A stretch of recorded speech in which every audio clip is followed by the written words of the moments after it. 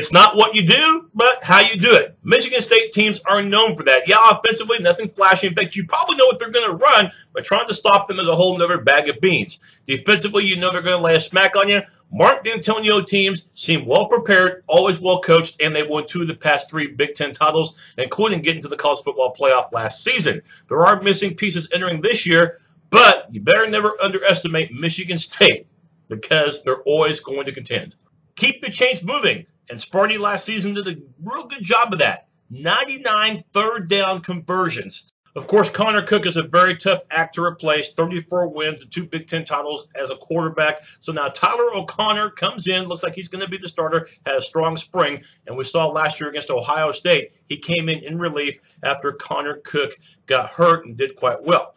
So the backfield, speaking of doing well last year, true freshman and L.J. Scott did productive things, including the game-winning TD against Iowa. So he's back as a sophomore, and you also have Gerald Holmes.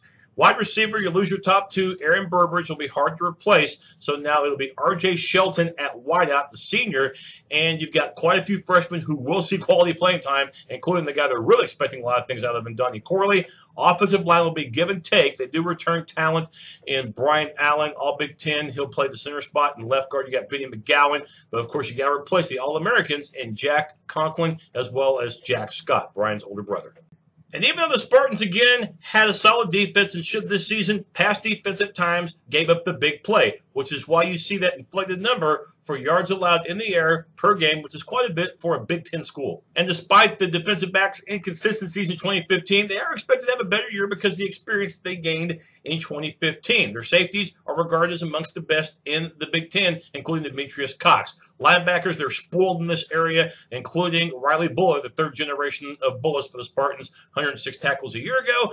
And the defensive line's been the foundation for the Spartans. They're very tough to run against, as proven last year. Malik McDowell returns at defensive tackle.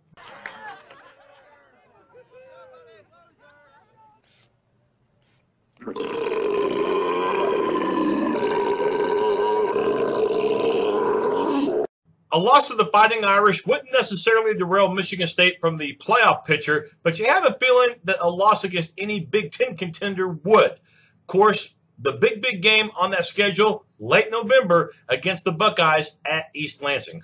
Well, you might look at this as a surprise, but if you know anything about Michigan State football, no matter how few or how many returning starters D'Antonio has back, their teams always contend, and this year they get most of the big conference games at home.